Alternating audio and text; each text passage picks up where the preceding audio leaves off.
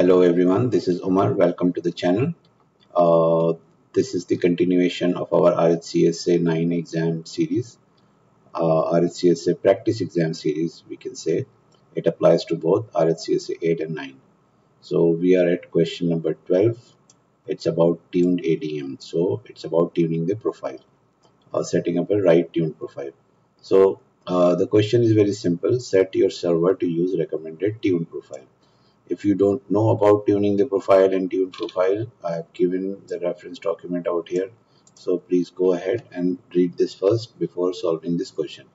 If you already know about this one, so it's very pretty much straightforward question, and the solution is very straightforward.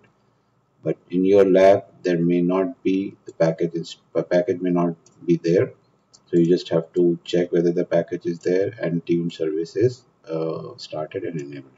So most probably in the exam it would already be there, but in any case in our lab we'll just go ahead and check whether it is there or not. So we will check if the package is already installed. Yes, it is installed.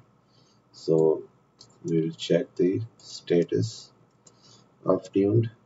It's already active and enabled, so we don't need to start and enable it. It's already enabled and start. So in your case, if it is not started, then if it is not installed, install it first, check the status, and then start and enable it. Now let's get to the actual part. So in the exam, it is saying, in this question, it is saying set your server to use the recommended tuned profile. So how do you check that? This is the command to list all the tuned profiles in the system. So we'll run this command tuned-adm list. So these are all the profiles that are available, and this, if you see at the bottom, this is your active profile. Now your active profile is set to virtual host. So the question is, it is asking you to set it to the recommended profile. So the tuned profile will recommend you that which profile is better for you as your guest OS or host OS, or what type of virtualization you're using. Is it a physical server? So based on that, it will suggest you, it will recommend you the right profile to use for a better performance. So we have listed it. We can exclusively check the active profile. So if we use this one, the active profile is this one, but is it the recommended profile? We have to check using this command. So this command will tell us that what is the recommended value. So most probably it will not be set to the recommended value. So here you go, the recommended value is virtual guest, and the active profile is set to virtual host. So what the question is asking us to set it to recommended. So it's not set to recommended.